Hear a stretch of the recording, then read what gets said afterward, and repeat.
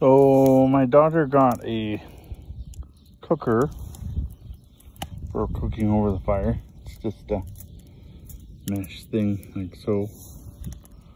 And then you close it up and hold it over the fire to cook. I'm just gonna put some salt and pepper on these steaks and start cooking them. I'll be back when I start cooking them.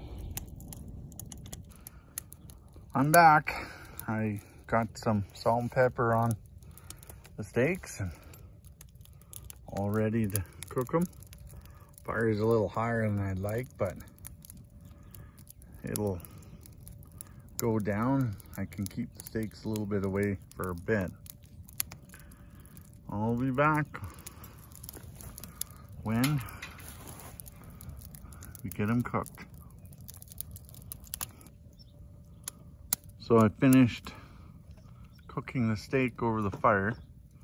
Fun about cooking steak over the fire is you don't know exactly what temperature you're cooking at, so you have to go by color and feel. We cut into it and it looks really good, about medium rare.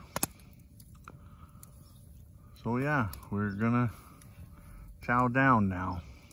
It's my birthday supper. Cheers. Have a good night.